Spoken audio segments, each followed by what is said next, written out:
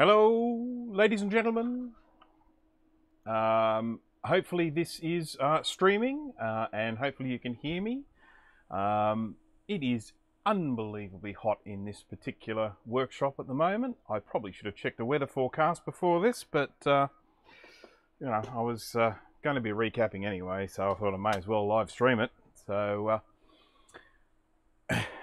good, I am glad I'm live, and more importantly, how's the sound? Because boy, that sound has been giving me a little bit of grief of late, so I'm hoping that it's all loud and crystal clear and people aren't having to turn their volumes up and all that sort of stuff.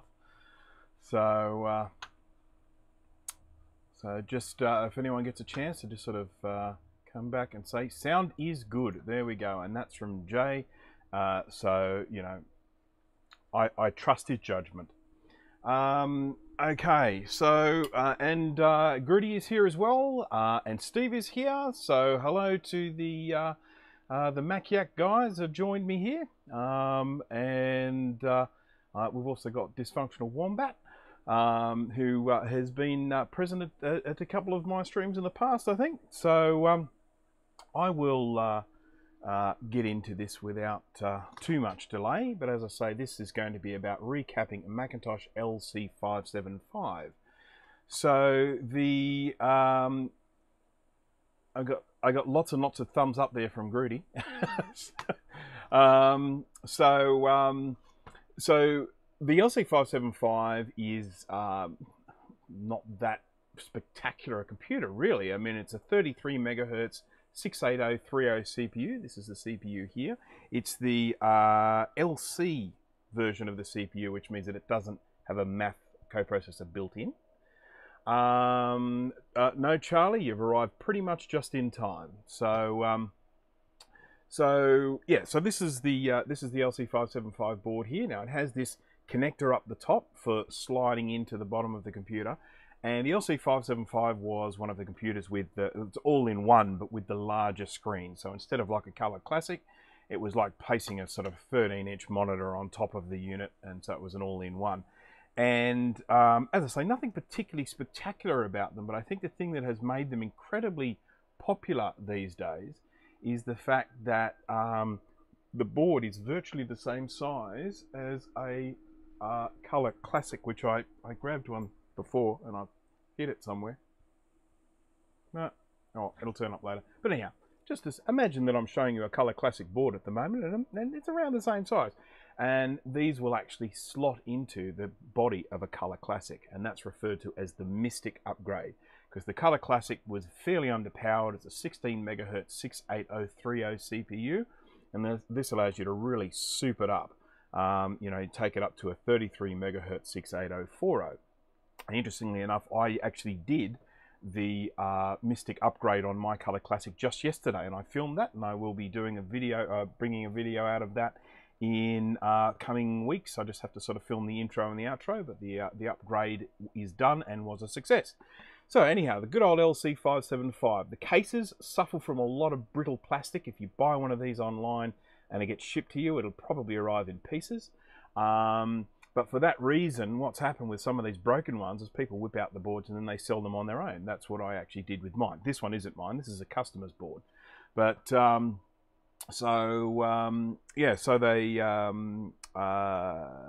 yeah, there are people selling the 575 board by themselves because the rest of the 575 has fallen apart. So, as usual with my recapping, all of the links to the equipment that I use are down in the description. I have got my LC575 cheat sheet recapping guide. There's a link to that on my Recap-A-Mac website. You can download a PDF if you're wanting to play along at home. I will, this one has, I think it is 12 capacitors that need replacing. I'm just removing the RAM and the VRAM sims. So I'll just pop those into a little Ziploc so I don't lose them and get them accidentally mixed up with mine. And then the next thing we'll do is we'll be taking these old capacitors off, which is a fairly familiar process. You will have all, well, anyone who's watched my videos before will have seen me do it before, and they know that I use a hot air station. One really good thing about the LC575 is they are a little bit newer than sort of a lot of the Macs that I work on most of the time, and for that reason, the caps are often not as bad. They're not as leaky. They often come off a lot easier. The solder is usually still fairly shiny. So I don't expect to have any problems with this. I don't expect to need to do any repairs. I think this will just be a straightforward recapping. So let's get rolling. So I can flick over here to the microscope view, and we'll start up here. Let me just move this thing here. So we've got a nice little sound chip floating here. So sound chip for the LC575, which is the same sound chip on quite a few other computers. I think it's even interchangeable with the Color Classic from memory, but don't quote me on that, but I think so. And then we have two capacitors on the left, and we have two capacitors on the right. So as I've said before, this is one of the reasons why the sound is always one of the first things to go on these, because the sound chip lives in this really bad neighborhood on the board where it's surrounded by surface mount electrolytic capacitors, which are very prone to leaking. And if you're wondering why that is the case, the main reason is that electrolytic capacitors have a limited lifespan, and that just cannot be helped. What do we got here? I think my LC all-in-one needs the analog board recapped. Which LC all-in-one is that, Steve? Monitor gets a bit fuzzy. If it's fuzzy all the time, it might be something you can just do with an adjustment. If it's fuzzy only sometimes, it's probably something to do with the analog board needing to be redone. Okay. California is watching. Hello to my cousin who is joining into this live stream. So hello, John. Thank you for joining from here in Australia. I hope the weather's not as stinking hot as it is here. So all right, well let's get rolling, and I will start lifting these capacitors off. So as usual, I'm going to be using a hot air station. The one that I use is a Quick 861DW, but this can be done with a cheapie. It doesn't. I mean, these more expensive ones are definitely better. They're easier to work with, but it's better to use a cheap one than not using one at all.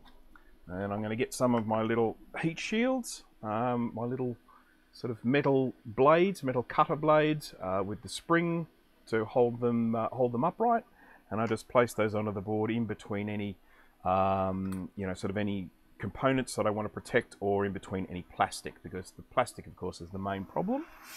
So let's get a little bit of heat onto here and melt that solder. Look, I really should listen to my own advice and get a little spring onto this one to hold it in position. And there we go. All right, so sorry about the view here, but we'll just get these off. And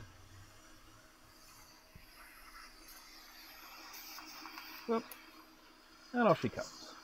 Now, I was saying before that these didn't look too bad, but I mean, you will notice that as I lift this away, all that black stuff there is burned electrolyte liquid that has leaked out of the capacitor. And so these are very leaky caps, even though they didn't look too bad from the top.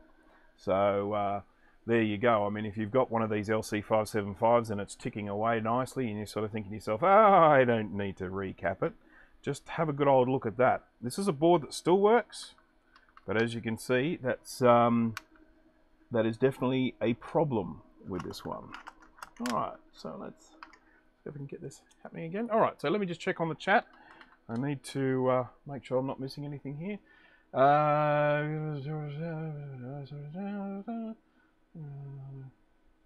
Okay, yeah, this looks like people are just having a conversation with themselves. That's fine. I'm not gonna get in the way of that.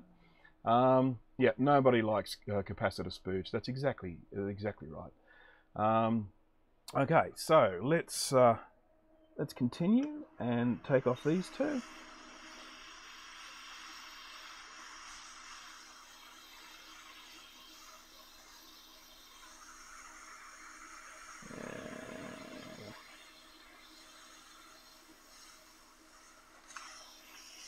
As I've said before, when I have two next to each other, or a group right next to each other, I usually try and remove them together, because as you apply heat to the board heats up and makes the removal of the ones nearby easier to do. So there's 4 that I've taken off the board. Now we've got a couple here that are living right next to the CPU, so for obvious reasons, number 1, not wanting to apply too much heat to the CPU, and number 2, not wanting to melt the CPU socket, I'm going to make sure I get plenty of heat shields floating around here. Which, there we go, I need a nice little one. Okay.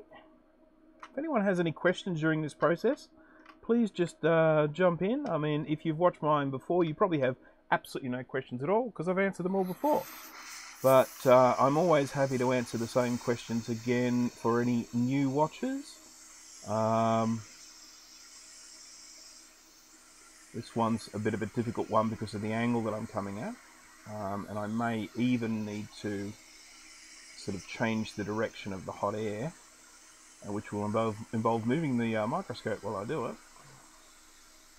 Yep, I think I'm going to be better off just running the air straight down. So I'm afraid I'm just going to have to do this with a microscope just for a moment. So I'll just do this and just watch me point this straight down. One of the things I don't like about doing this is the microscope gives me a lot of eye protection for obvious reasons. And sometimes these capacitors, when you apply heat to them, they pop like that one just did. And I make a strange little squealing sound. So this is one of the things that makes me a little wary about doing this without the microscope there, because they just go poof, and you don't want to be getting any of that in your eye. So there we go. Safety tip, everyone. If you're going to be doing that, wear eye protection, just like I'm not doing. Whoopsie. All right, so then we've got a little throw, a little, yes, Steve, I heard that happen to you. I think you posted a little video of that. They do go pop every now and again. Okay, so. Sorry, needing to stay hydrated because it is so hot down here. Yeah, I don't know what the temperature is in here. Outside it's about 34, but 34 degrees Celsius. I don't know what that is in Fahrenheit. But in this shed here with the sun beating down on it and every single device in here generating some sort of heat, it's very hot. All right, so the next thing we have to do is we have to do these capacitors here. And what sucks about these is they're right underneath this plastic connector. And so if I apply heat straight to that connector, it will melt. So once again, plenty of heat shields distributed around the place to make sure I don't melt that, because that's a rookie mistake.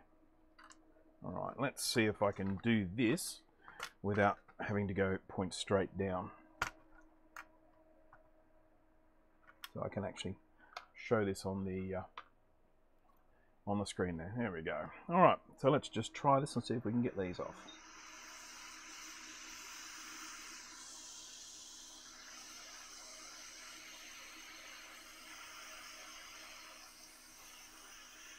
Most of the capacitors on this one are 47 microfarad, 16 volts. I think there might be 2. Ooh, pop. See, it's not as bad when it's under the microscope. I think there's 2 of the,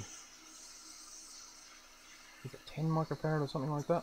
Look, gotta move this up. I don't want to melt anything. Having a lot of trouble here. Sorry about that. I'm just having trouble getting the tweezers where I want them. Up she comes. All right, so there's the 3 that I really don't like because they're right next to the plastic, and off they go. And only 1 pop, so that was good. Okay, well, look, everyone's just entertaining themselves there in the chat, which is great. Saves me the trouble. I'll just keep chatting away here to myself. So, all right, one more here.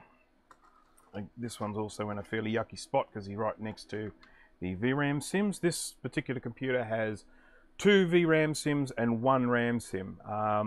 It has 4 megabytes soldered onto the board, 4 megabytes of RAM, and then I think there's 72 pin SIMs. You can stick a single 32 megabyte SIM in there, and you can take this up to 36 megabytes of RAM. Now, I've heard that if you get the right sort of RAM, and I'm not sure of the finer details, but if you get the right sort of RAM, you can actually go all the way up to putting a 128 megabyte SIM in here, which will give you 132 with the 4 that's on board.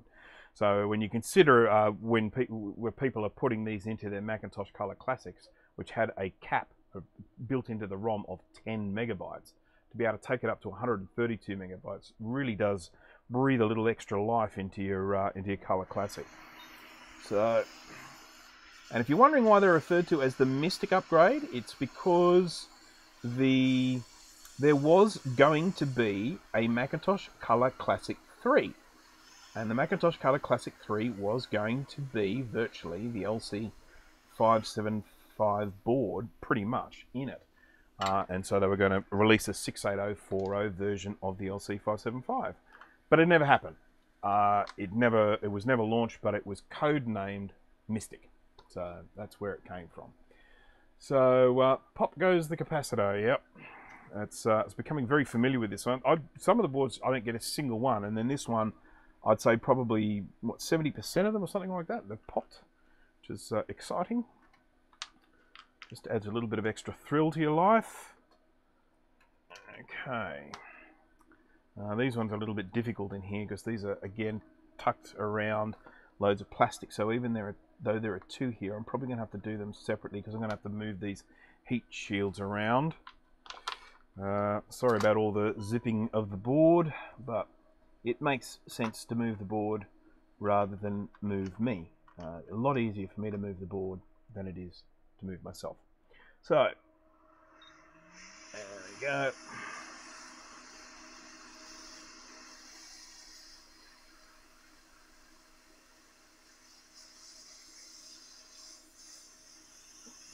Okay. Heat. There we go. Ooh-wee. Okay. So while I'm just doing this stuff, I should just make mention, seeing as this particular person has made mention of my website and my YouTube channel so much in his, I should make mention of Steve, if you who is also Mac84 there. Do have a look, check out his channel if you haven't, subscribe to it. He has got lots and lots and lots of stuff there about vintage Macs. He's got a whole bunch of Macs. Geez, I wish I owned, I can tell you that for sure.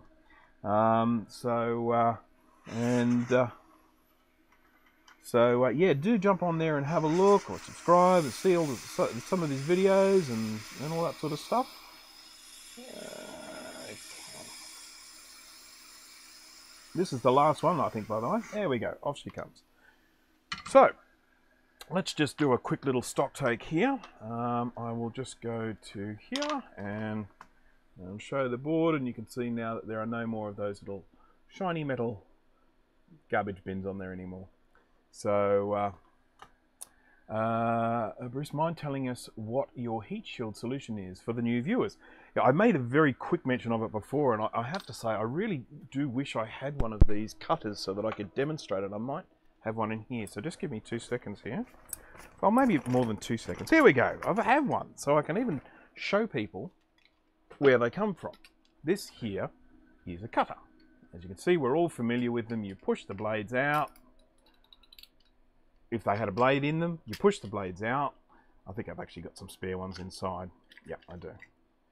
So you have these little blades. This is what they look like before I leave them out and they get all sort of oxidized and everything. But you have these blades and you push them out and you can snap them off the different lengths. And what's really nice about them is that they snap very easily because they're designed to.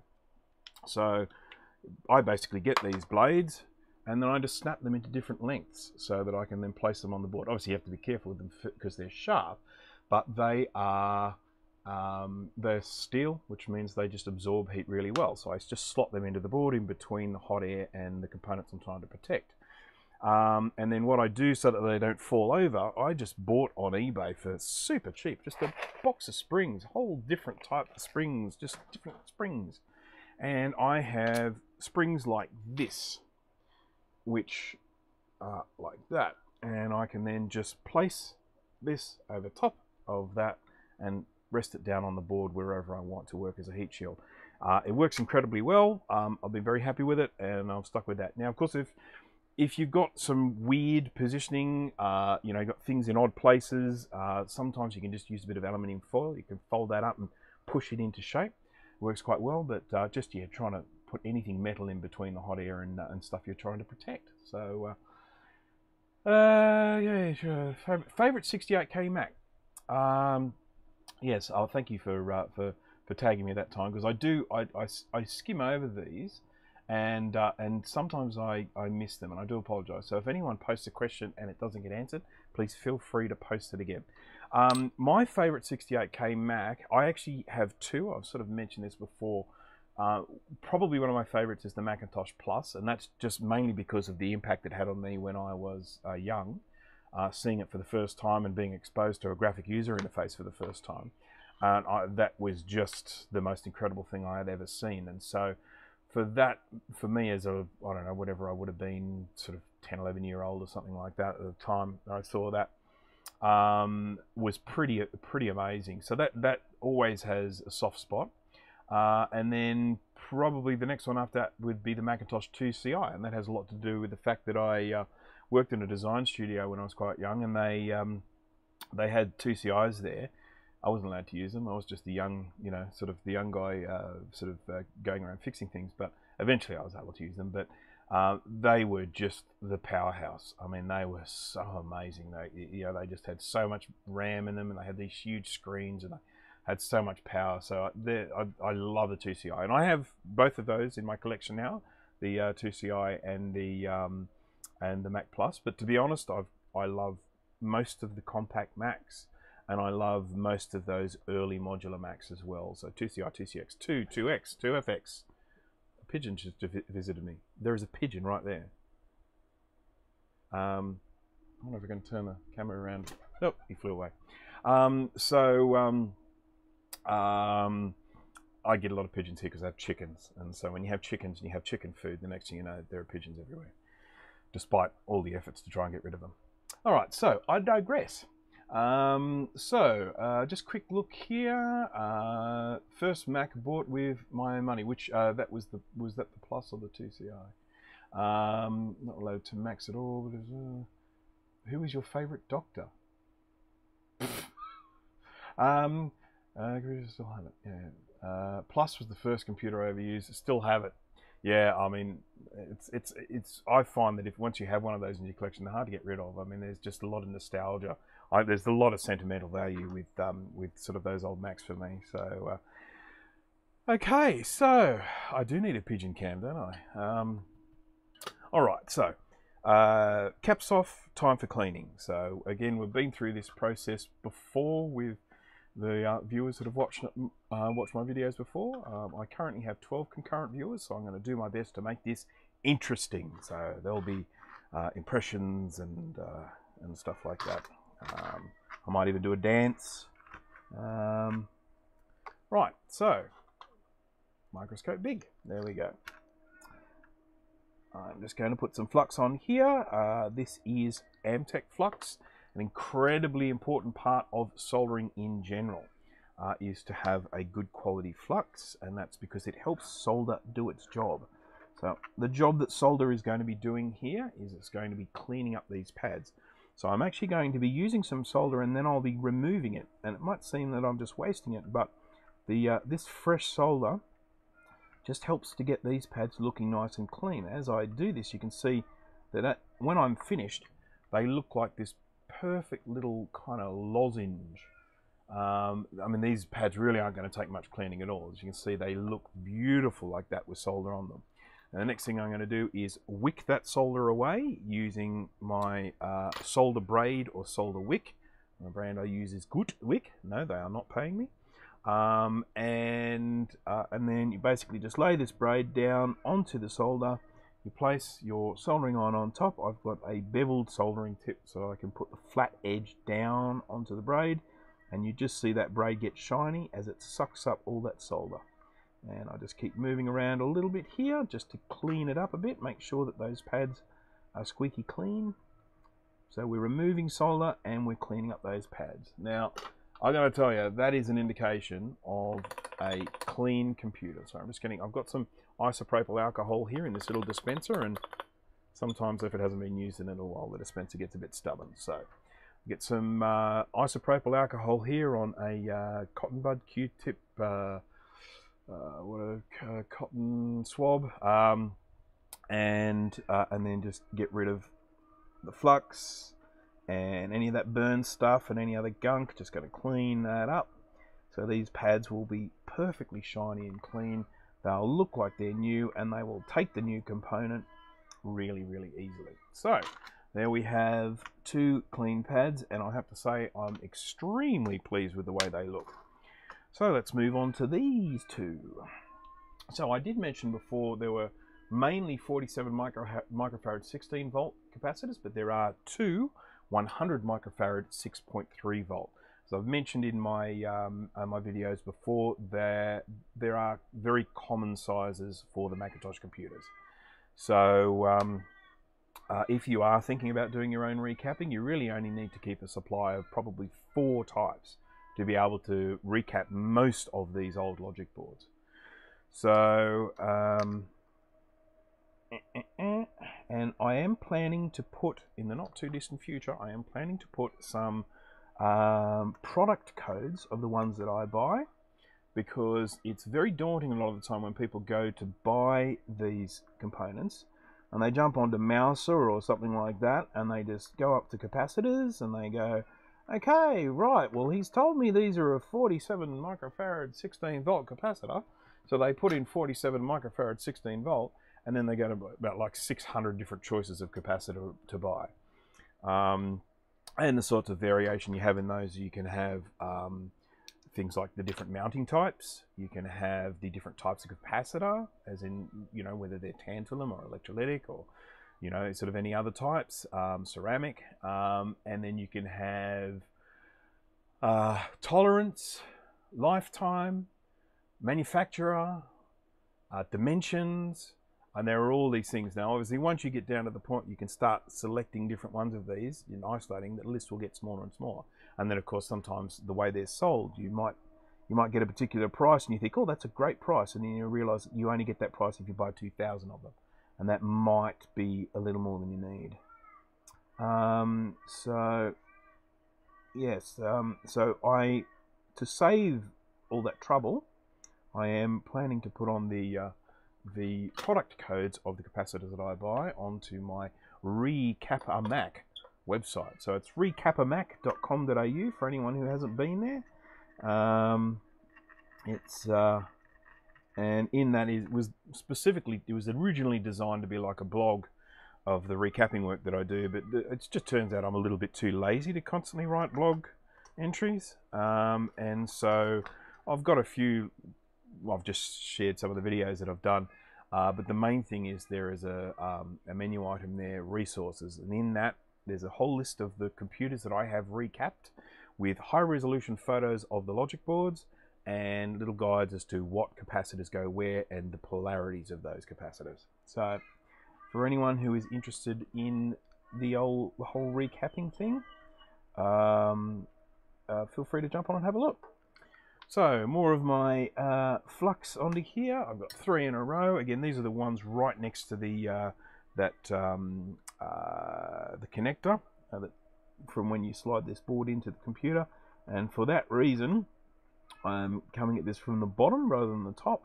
So and of course, I've got this PDF slot here as well that I really don't want to melt. But as you can see, these really aren't taking much cleaning. I mean, this board looks really good. Oh, thank you, Jay, for posting a link to ReCapAMac.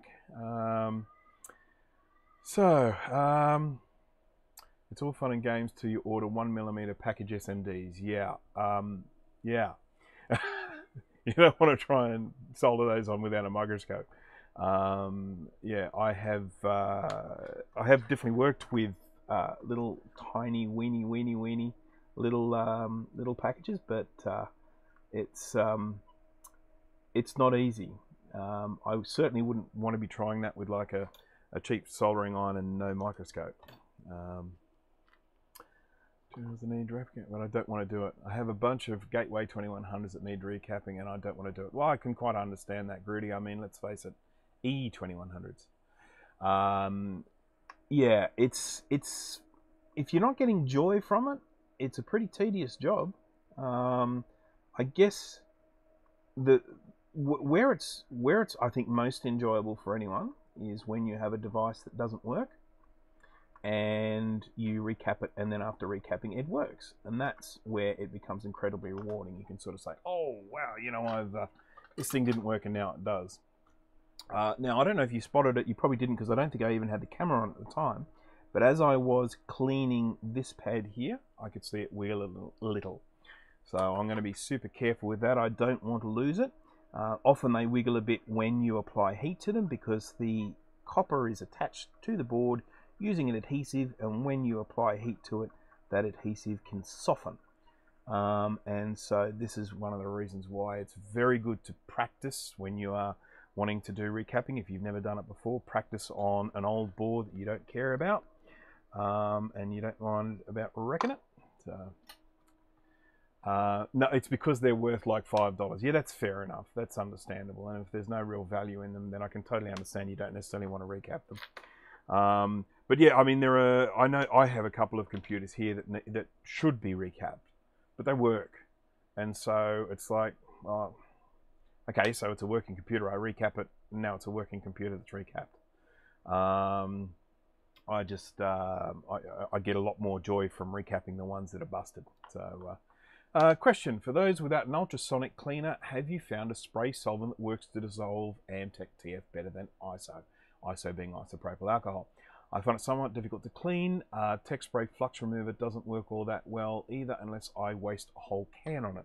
Yeah, well, there are a couple of things. First of all, a lot of the time the fluxes tend to come off a lot easier when they're warm or when they're fresh. If you give them a chance to sort of sit there and kind of bake on and get all really kludgy, they take quite a bit of removing. And for that, I generally, if I'm doing that without the ultrasonic cleaner, I usually use a toothbrush with a bit of ISO. And the you know, if you were trying to just do it with a cotton bud or something like that, it would be a nightmare. I'm not the best person to ask that question, and the reason is that I've actually had an ultrasonic cleaner for as long as I've been doing this work. I started working on modern Macs and then sort of moved to the vintage Macs at a later date. And so I have always had an ultrasonic for as long as I've been doing these vintage Macs. I had a really dirt cheap one that I bought ages ago, and it kind of did the job, but I couldn't fit the boards in there properly. And then I bought a bigger dirt cheap one. So there might be some other people out there, maybe even in the chat, that might have some suggestions of getting it clean. But because I have always used an ultrasonic cleaner, I don't really, you know, explore any other methods. So sorry, I can't be more help with that one. Okay, I have an iMac G5 with 2 bulged and 2 popped, and it still works. Yeah, well, I can provide a prediction into the future of that particular computer, but it's good. It's lucky that it's still working now. I mean, capacitors can still work when they're sort of bulging. I mean, they can still work, but they won't necessarily work that well. Okay, so yeah, so all right, I'm going to continue cleaning here. We're getting close. I've done 1, 2, 3, 4, 5, 6, 7. I've done 7 of the 12 cleaning here. So jump across here so we can see that. And again, surrounded by bloody plastic. If you're doing your own board and you do melt the plastic, I mean, at the end of the day, don't lose too much sleep over it. It generally doesn't cause any issue with the board and its functionality. I know it's sort of something you might look at and go, oh, I really wish I hadn't done that. But, you know, once these boards are inside, who's going to know anyway? Right. Okay.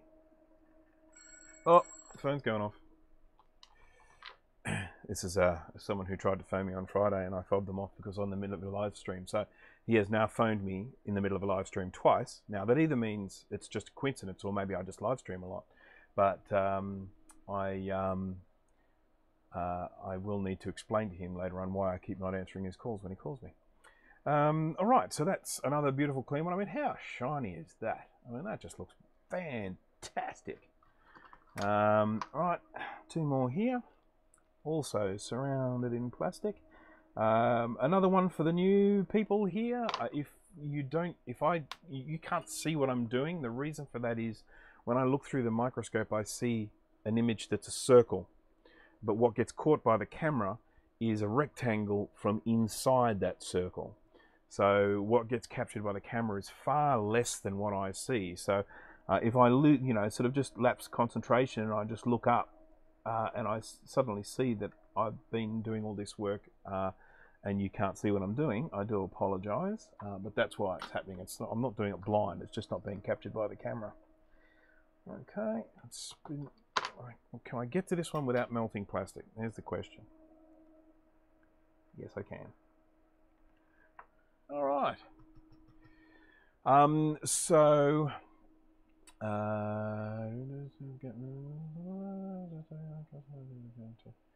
If you sit down and don't stream a recap, typically how long does it take to recap a board? Good question. Have you seen my fastest recapping in the world video? Which probably isn't, but no one else has claimed the title, so I'm claiming it for now until someone else takes it away.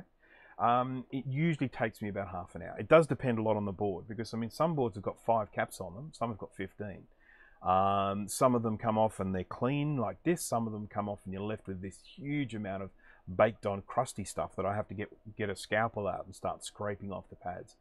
So a good, quick, easy recap, something like, I think like a Macintosh TV, they got like 5 caps on it, something like that. I can't remember exactly, but there's not many.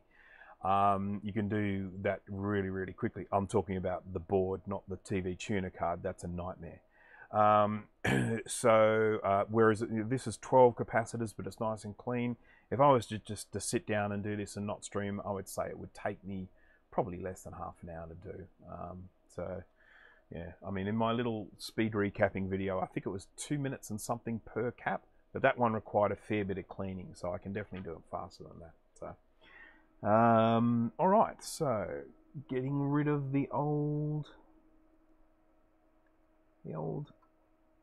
and new solder, and leaving lovely clean pads, and then a bit more. I have to trim this off. The old solder wick, it's rather wasteful, unfortunately, because it's a one-use type thing. Once it gets smothered in solder, you just got to clip the end off and throw it away.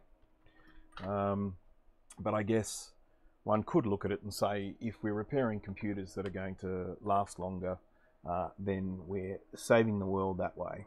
Maybe not with these ones, because I can't see anyone doing anything particularly productive. But if you are repairing things that you are using, and you would have bought a new one if you were unable to repair it, I think it's a good thing to be repairing them and trying to keep them going as long as possible.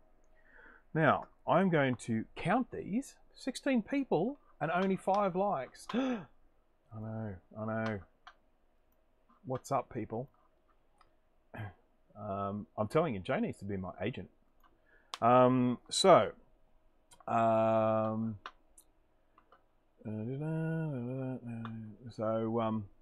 Pads look freaking amazing. I rarely get them that good looking on Macs just 2 years old. Yeah, well, maybe it's the microscope making them look better. All right, so I'm just going to count these very quickly, because I did this the other day. Oh, I didn't even need to count them. I found 2 more. All right. The ones living under the CPU here.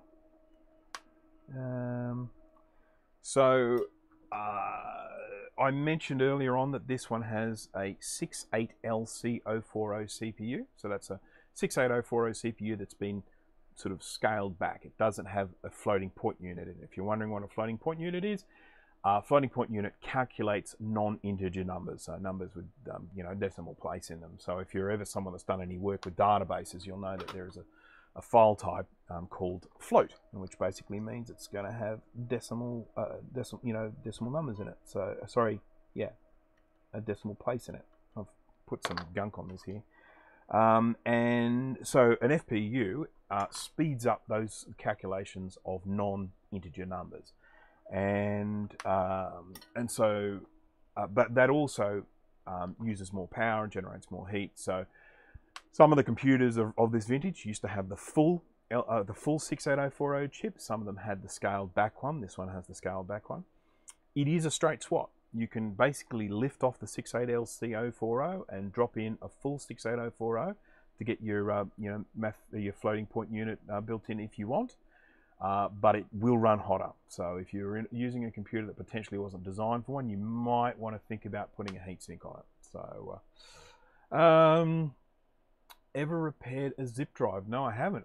To be honest, I've never had one that's broken. I've got two, but they're the newer USB type ones. They're not. I think they're still only 100s, but the USB. They're not the old SCSI ones. I think I might have given all them away. I've got a couple of Jazz drives as well, actually.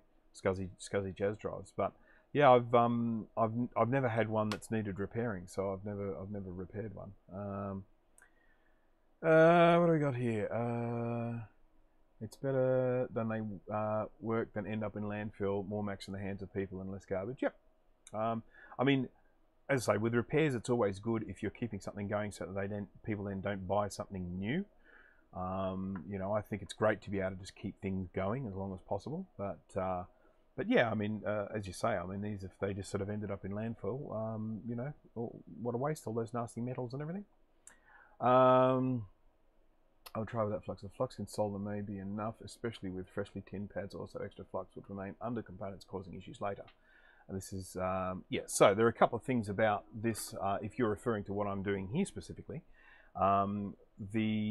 I use flux, and not just the flux in the core of the solder. So for those who were not aware of it, I'm just going to zoom in here. This is some solder. And let me see if I can get this in focus. There is some solder there looking exciting and soldery. I'm going to get a scalpel here and I'm going to slice down the middle of it. Like that. There we go. Now, if I then get some tweezers, and, oh God, which has got some goop on it, there we go, and then I open that up, you hopefully will be able to see if I zoom right in here. It's not easy to see because of all that alcohol I just got in it. But there is a core of flux down the middle of that, a core of rosin flux. And the purpose of that flux is to stop the solder from oxidizing. The oxidation or oxidation, depending on where you come from, is what makes the solder go all kind of filmy and crusty and doesn't flow particularly well. Now, the main problem with the flux in the solder is that it is only doing its flux magic at the point that that solder gets melted, and then burns away, and then it's gone, and then it's not working anymore. So I use this liquid flux. You know, it works way better when I'm cleaning, because as you can see, as I'm doing this, these are remaining shiny. If I was not using flux for that, they would start to film over a lot quicker. So I use flux to make sure that they stay nice and fluid. And in terms of it getting under things, well, I clean these in an ultrasonic cleaner, so then that gets rid of it from under things. So, and when it actually comes time for me to put the capacitors on, the way that I do them, and I don't have to do them this way, I can do them a different way. The way that I do them sort of requires the flux to be on there, to get the pretty joints that I want and the way I do it. And I'll explain that when I actually do it. But if you are just soldering two things together, yeah, don't need, I mean, if you're doing, like, say, a through hole in particular, if you're just, you know, soldering a through hole component, like a capacitor with a through hole, going through the holes, soldering in the two pins on the other side, I don't use flux for that. Just use the flux in the solder, it's fine, it's ample. Okay. So, do you have any brand make of liquid flux you would recommend? The one I use is one called Amtech. It is Amtech NC559 V2TF. There are links to it down in the description. It is a nice flux and it doesn't smell too bad, which is important. It doesn't go too black, it doesn't burn away too quickly. There are Other ones that I've used that I quite like, but to be honest, the price is pretty good on this, and the availability, I mean, I just buy it from the States, and there's no one out here in Australia selling it. But I found a company in Australia that was selling a flux, and I bought that, and it was okay. It was good to have as a backup, and then I went to go check it the other day, and they weren't selling it anymore. So I thought, I'm not going to bother doing any more research. I'll just use the Amtech from now on. So Amtech it is. So all right, so I think that's all of them now, and so we're gonna do this again. I'm gonna do it again, and we're gonna check the board and count 1, 2, 3, 4, 5, 6, 7, 8, 9, 10, 11, 12. Okay, that's all of them, all clean. And for solder, well, I have a link in the description for a particular type of solder. Kemet, I think. Is it Kemet or I can't remember. It's in the link there. It's in the description. You'll find a link to it. Where I can't. Starts with K. The thing is that I buy my solder here in Australia from an Australian retailer, and the one that I buy, it doesn't seem to be as readily available overseas on somewhere like Amazon. So I've actually put a good quality one there, but it's not necessarily the one I use. But the easiest thing to do if you're looking to buy good quality solder is get one with a, was it 63, what was it, 60, what's the ratio, 63-37. So 63% is it lead and 37% tin. So the 63, generally anyone that is selling 63-37 ratio solder is selling a good quality solder. So, and obviously making sure that it's rosin cord and making sure that it's got flux in it. And you know, just buy them in a big, you know, they sell them in a £1 roll. And they're a bit pricey, but they will last you years, depending on what you're doing. Kester, that's the word, Kester. Yeah, so as I say, I'm not necessarily, you know, linked specifically on, I don't have a favorite brand of solder. If you get 63-37, you're generally going to end up with good quality stuff. And I always use leaded solder, not unleaded solder.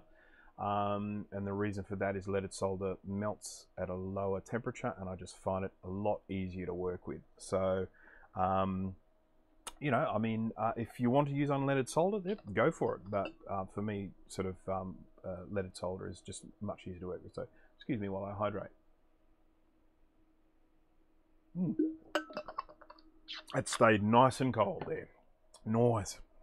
All right, so the next step is to put new capacitors on to these lovely clean pads. And that's where my cheat sheet recapping guide comes in handy. And this tells me what goes where.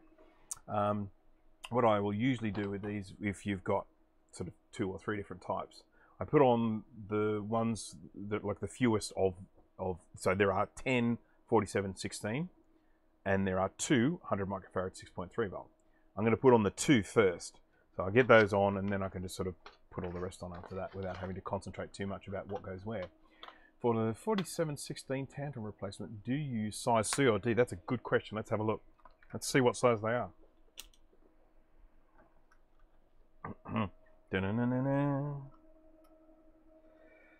C. How about that? So, right. Let's get these little, excuse me, 100 microfarad 6.3 volt caps on the board, and we will do that. These are the ones that are up in the corner here. Just switch across to that. So these are the ones to the left, and that's the sound chip there, and they're the 2 to the left of the sound chip. And so what I was saying before about using flux, this is the way that I do it. Now, you know, and I've talked about this before in one of my other streams. The way some people would put a component like this on is they would apply some solder to those pads. They would then use a hot air station to melt that solder and then drop the component on top of it. I don't like doing it that way, mainly because these yellow tantalum capacitors go brown when you apply heat to them. They still work, but it just doesn't look very nice. So I like to put a little bit of flux on and then drop my capacitor down like that with the little orange stripe indicating the positive. Now, and I plonk that there like that, get it as steady as I can. And now this is the bit which kind of goes against like soldering. Generally, when you're soldering, you want to get the parts hot, and then you melt solder onto the hot parts. That works best. That way, that the flux in the solder is doing its job. But the problem I have is I only have two hands, and I want one hand holding the capacitor still, one hand holding the soldering iron, and then I would need a third hand to hold the solder. So what I do is I melt solder onto the soldering iron first. So I've now got a little blob of solder on that soldering iron, and right this very second it is busily oxidizing and getting harder and harder to work with. The longer I keep it there, the worse that solder is getting. But by having this nice gel liquid flux here, I can hold that in place there, and when this solder hits the flux, it gets all melty again, and it allows me to do a nice neat joint like that. And isn't it pretty? So that's why I do it the way I do, with all that flux on there first. And I've lost the other capacitor. How many times do I do this? I mean, seriously, I grabbed two capacitors, or maybe I only grabbed one. I thought I grabbed two though. I grabbed two capacitors, I put them down, all ready for work, and then I look up, and the capacitor fairy has stolen the other one that I bring out. I swear I have a huge problem with the capacitor fairy in this place. I don't know why he or she keeps stealing my capacitors away from me. All right, so let's have a look here. You're keeping me from doing my work here. My apologies, JJ Brubaker. That's the problem with a live stream. I've been suckered into this myself several times. I just talked to Steve Mac 84 about that one. I have lost, well, 8 hours one day. But let's not talk about that again. What are the life expectancy of tantalum caps? Obviously, they are better than electrolytic caps. That's a good question. I don't actually know the exact life expectancy, but it's a lot more than electrolytics. I mean, a lot of these, the life expectancy on capacitors is generally measured on how many hours they'll operate running at their peak sort of specifications. So if you've got a, whatever the cap, if it's running at its peak of its capability, they say its lifespan is the amount of hours it can run like that. Now, of course, most of these caps will be actually running well under their spec, so working at their lifespan is a little bit harder to do. But one thing I can tell you is that these boards, a lot of these old vintage boards, they have tantalum caps put on them by Apple, and none of them are having any problem. Only the electrolytic ones need replacing. Will they cook someday? They probably will, but I don't know when. We'll see. Maybe there'll be a, at the moment we're doing all this work replacing electrolytic capacitors. Maybe in a few more decades we'll be having to replace all the tantalums as well. Won't that be fun? Okay. Right. Dana. Hello, Dana. Sorry, I look at these names and I just go, who's that one? I'm terrible with these sort of names. But, right. Okay, so, I should sort of explain as I was doing this that I only soldered one side of both of these, and that's because I'm right-handed, so the soldering iron comes in from the right-hand side. So I do one side, I flip the board around, and then I solder the other side. Okay, so let's get some more solder. And put that there. Making sure I get plenty of heat on the pad and on the pin of the capacitor. And holding it down with the tweezers so that it's nice and flush with the board. There we go. And then we got two nice neat little joints there as well. So these capacitors are on well now, stuck on solid, and they are the only two of the 100 microfarad 6.3 volt, and So now all of the rest on the board are the 47 microfarad 16 volt. So let's start with these three here, surrounded by plastic, the ones that I like the least. Get my flux on them. I will focus in a minute. Sorry, folks. There we go, looking a little bit better. I will grab 3 out of the container, just 3. Now, if anyone sees the capacitor fairy take any of these away while I'm not looking, let me know. So I'm going to plonk them on the board.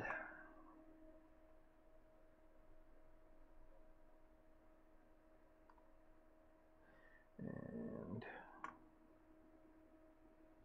right. Just thinking about the best way to hold this. I wonder if I hold it that way. It might work fairly well. Okay. What do we want to be in focus? Probably the board, not the capacitor. Writing. Okay. Okay, board looks clean. Yes, it is. This is a really tidy board, this one. I mean, it still had quite a lot of electrolytic leakage, particularly up in the top left-hand corner of the board, but definitely a cleaner board than what I'm normally working with. Right, do you worry about anti-static protection when working on the boards, grounded, wrist strap, work pad, etc.? This time of year, I'm probably a little bit cavalier about it.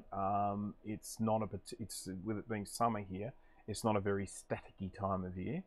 I do always touch a bit of metal before I start working on stuff. I've got lots of metal things surrounding me here, a lot of things that are attached to the ground, and so I can sort of discharge myself on those before I start. But I guess maybe it's a little bit like, you know, sort of a big game of Russian roulette. I've never had any problems related to static. I've never damaged anything with static. I've never had anything blow up on me. And apart from just, you know, grounding myself when I sit down, I don't really do much more than that. And that's probably, as I say, a little bit kind of complacent. Maybe not the best way to go, but that's just me. One day I might fry something and then you can all laugh, point and laugh at me. So, okay. Now we've got first of our 47 microfarad 16 volt capacitors going down.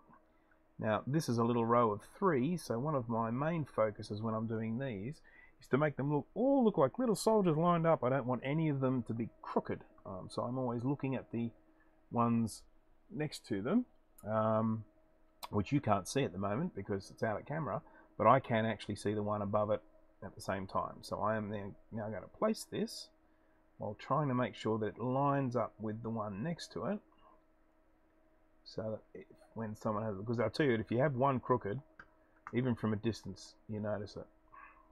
Right, there's number 2, and then on to number 3. Grab some solder. Come on, there we go. Hold this one in place. Once again, I'm lining it up with the one above it.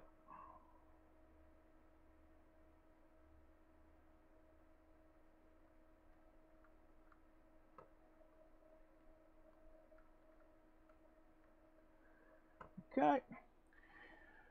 Okay. Now I don't feel so bad. Yeah, I know it's sort of, you know, some people are very, very, very static conscious, and look, that's great. I'm not going to try and discourage them from doing that. But I haven't really had any issues with it. This one's a little bit difficult here because you can see I'm working in a very, very tight spot. These joints may not be as neat as some of my other ones for that reason. But just going to solder that on there.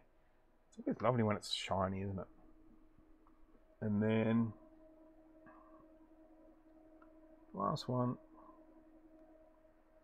Probably a little bit too much solder there, but I won't tell if you don't. Alright, so there I've got my three of the first of the 47s down there, and they do, at a glance, they look straight. So I'm going to now do these ones on the other side of the sound chip, up here, to right there. The reason why I have to keep changing focus as I move around this board is because these boards have little grounding pin thingies that stick out the bottom, so that when you slide them into the computer, they make contact with the shielding, so to ground it. And as I sit this on the board, sometimes it doesn't sit straight. So another 68K MLA member. Yes, I'm definitely a 68K MLA member. I'd say there are probably a few of them on here.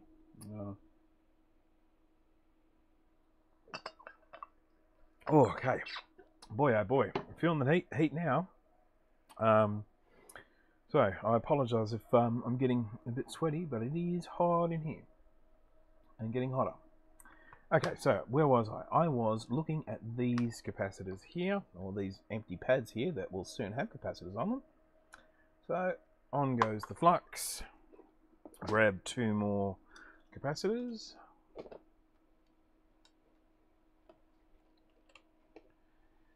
Right.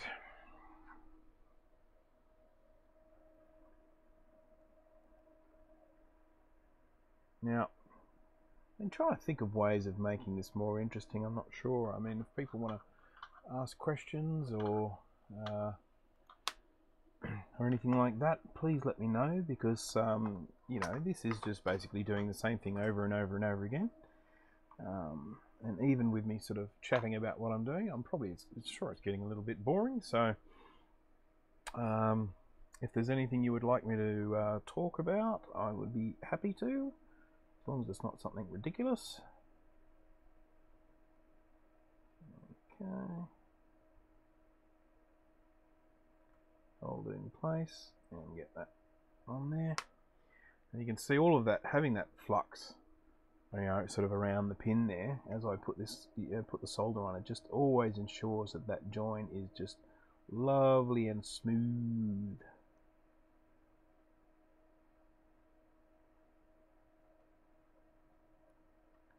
And you see I do that in 2 actions. I hold the capacitor from the side, put on solder, and then I push it down from the top and run the iron past the solder again, just to make sure that the capacitor is sitting nice and flush to the board.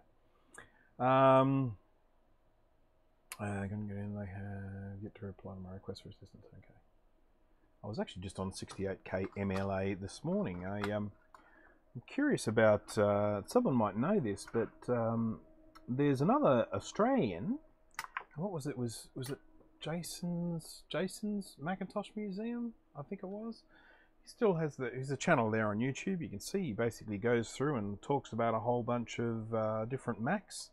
And about sort of 3 years ago, he kind of disappeared. No more video posts, no more comments on his existing videos. And I don't know if something has happened to him, or whether he's just decided that he doesn't want to collect Macs anymore, or something like that. But it's a curious one, and if anyone knows why he's not posting anymore, I'd be interested to know. This one I'm going to have to come at from top down. Sorry, because about the lack of microscope, because I just don't have enough room here to do that join from the side. Let me just check, make sure that it looks alright. It looks okay. That's the one just there in the middle of the camera. It's not one of my prettiest joins, but it will do. Jason hasn't uploaded in forever. Yeah, I know. I can smell burning plastic. Why can I smell burning plastic? Oh, I see. No, it's alright. Can't see it. Jason has. What are some of your favourite classic Mac games? Well, without a doubt, when I fire up an old classic Mac, one of the first things I usually do is play a game of Civilization. Even if I don't go all the way through it, I start up a game of Sid Meier's Civilization 1. I love that game, always did. It gives you a bit of an indication of the sort of games that I like, you know, more of the strategy based. So I love old Civilization. I love the old original Warcraft and Warcraft 2. I love a couple of others that I generally jump on and play from time to time. But they're probably the main ones. I love the old Myst style games. Now, of course, you could probably play Myst on this one. Yeah, I think you can even do it on an 030 Mac, but but yeah, I like the old Myst style games where you're walking through these 3D environments, solving puzzles and stuff like that. So I'm a big fan of those. Okay. Have you recapped PowerBook displays yet? No. Maybe? Don't think so. I've got a few PowerBooks floating around here. They're in the to-do pile. Don't think I have. There was particular ones that needed the displays recapped, wasn't there? Particular models. You'll be able to tell me, I'm sure, that they had little surface mount caps in the display, and there was just some models. I don't think I have any of those models, so I may not have. So, from the get-go, and yeah, it's quite sad. The quality of his content is definitely there. The main thing I like about his content is, I mean, yes, the quality of the content is there. He goes through so much detail of the Macs that he does videos on, but he just had so many of the things. Yeah, I mean, it was just like all sorts of different, Macs. But anyhow, okay. Well, first time I played Myst was on an LC2. Well, there's an 030 computer, so that sort of definitely settles that. Yes, you can play on an 030, but you do need a CD-ROM. If anyone's wondering what that strange noise was, it's one of my chickens. Yep. For some reason, one of my chickens is making a bit of noise.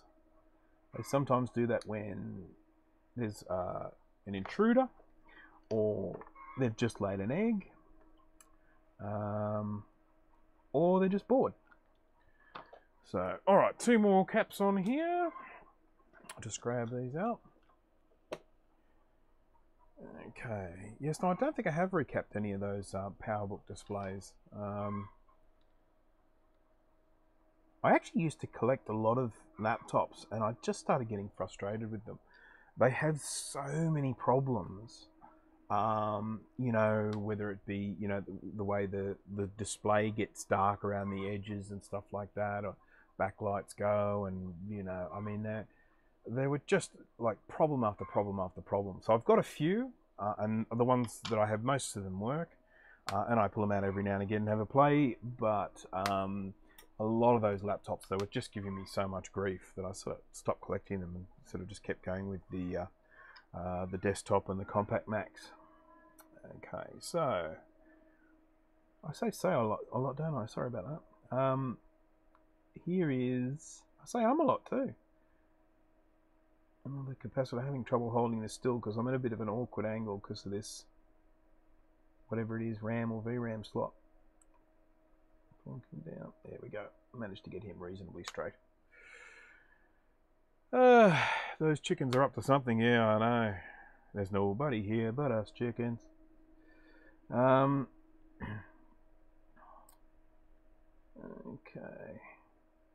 I have 6 of them, and needless to say, I haven't had to buy a carton of eggs in a very long time. Okay. Alright. Looks like some corrosion to the left of that chip maybe. You would be, I assume, referring to this via right here, and you'd be exactly right. There is definitely some corrosion bubbling up around that via. I'm pretty sure that's just the ground here, so I wouldn't be too worried about that. Most of the time, sort of ground is so kind of thorough. Oh, and there's some nice stuff going on here as well. So let's just have a little scrape of that, just to see what it looks like. For those who are watching my 2VI video the other day, where I found all that corrosion around the video, I cleaned all that up, and there was a process that I didn't show in that, maybe just getting a little bit too carried away, but I explained that I often do this. Where I see a bit of black and corrosion, I usually scrape away, and I try and reveal fresh copper. I like to reveal nice shiny copper. Let me see if we can come at this at a better angle. I like to reveal some shiny copper here. This blade looks like it's getting scungy. I'm just going to have a quick look. Let me have a look. The tips of the blades get little bits on the air, so there's a little bit snapped off the end of that blade, so I'm going to just replace it. with from my box of replacements here.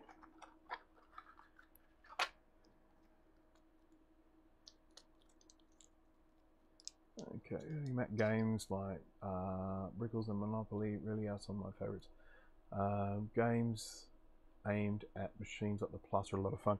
Yeah, and of course, let's not forget good old Shuffle Puck Cafe. I mean, I used to play that for hours.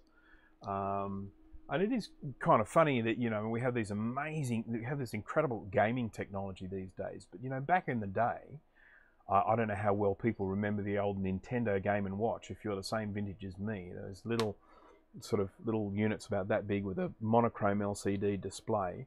And they were a clock and an alarm, but they had a little game with a little button on either side. I mean, we'd play those for hours on end. And they were the simplest games you could think of. I mean, there was virtually nothing to them. Things would fall out of the sky and you had to grab them. And, you know, as the game got harder, more things fall out of the sky. You know, you have to grab more of them. But yeah, I mean, I just think, you know, a lot of those games on those older computers, even though they might seem sort of very simplistic these days, there's still some good gameplay to be had. Alright, so let's just do this focusing here. And this is me just exposing some of this clean copper. I want to see shiny copper, not that black stuff underneath. And I can even do it here. We can just go in and reveal where all that black stuff was. Now the stuff over here, you might have been mentioning that looks largely just like old flux. I don't think that's corrosion there. So I'm just going to scrape this off. Scrapey scrape. Now when I do a scrapey type reveal thing like that, I have a tendency to, someone's talking to me about repairing a PC. So I'm going to, oops, I think I picked up the wrong splooge. Yeah, I picked up the white splooge, sorry. I want this one. I've got this other one which I'm just sort of trying to get rid of. But so what I'll generally do when I've exposed some copper like this, I will grab some solder and do this and basically tin it. And I'll do that so that it's not then going to corrode in the future. So, oh god, that flux stinks, man. I don't know what it is. I don't like it. I didn't pay for it. I got given it for free, but I don't like it. Sorry, Amtech. Okay, it's one of their other ones, by the way. Amtech make more than one type of flux. So then I get a bit of I get my what do you call this thing? Wick. And I go around and I just rub around the surface here so that I've got this copper, which you couldn't see here because off camera. This copper is now tinned. It's now got solder on it, so that is now going to be protected. And then once the board's all cleaned, I'll then paint over that with UV solder mask, just in case there are any little bits of copper exposed. If you leave just plain copper exposed, that's not coated in something, it will corrode. So. Alright, so now I was in the process of soldering on 2 capacitors. So there's one. Right,